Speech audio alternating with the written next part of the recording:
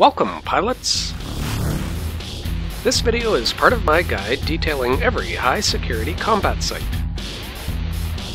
While I normally fly an Ishker, for Angel Cartel sites I've instead chosen to fly another assault frigate called the Retribution. This ship is well suited for the Angel Creo-Corp Mining site.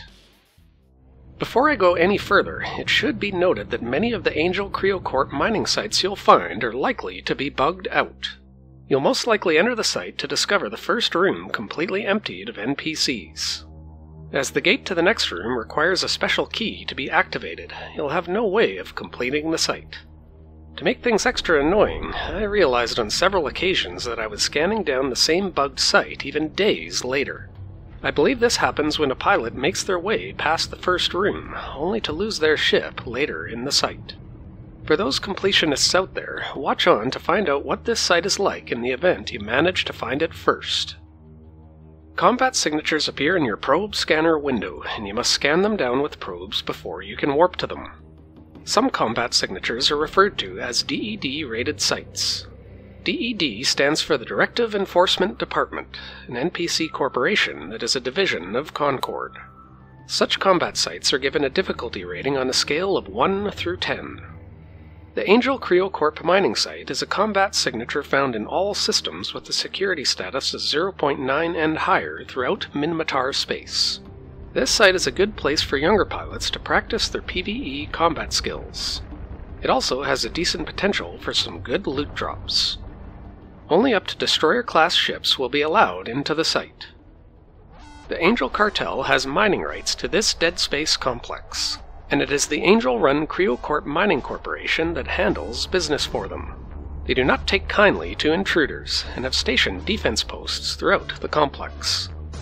This site has a DED threat assessment of Minor, 2 of 10. You'll land directly on an ancient acceleration gate, which you must activate to enter the first room of the site.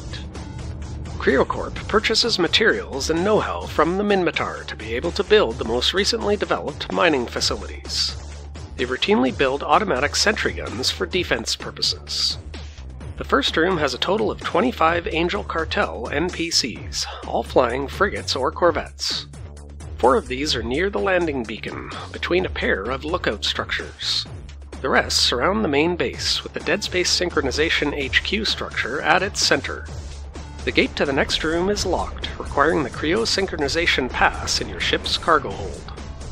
You'll need to destroy the Deadspace Synchonization HQ, which drops the pass and 3rd-tier Overseer effects.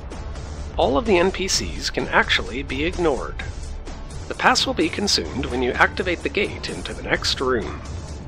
In this Deadspace pocket, Creo-Corp collects and stores spare parts and tools for use in the entire complex. The mining facilities in there are impressive, given the short time it has taken Creo-Corp to plan and build them.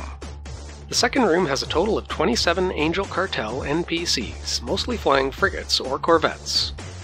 2 corvettes greet you on the landing beacon. The rest surround the main base, with the Creo-Corp main factory at its center. A single cruiser is among them. The gate to the next room is locked, requiring the factory gate key in your ship's cargo hold. You'll need to destroy the Creo-Corp main factory, which drops the gate key and 4th-tier Overseer effects.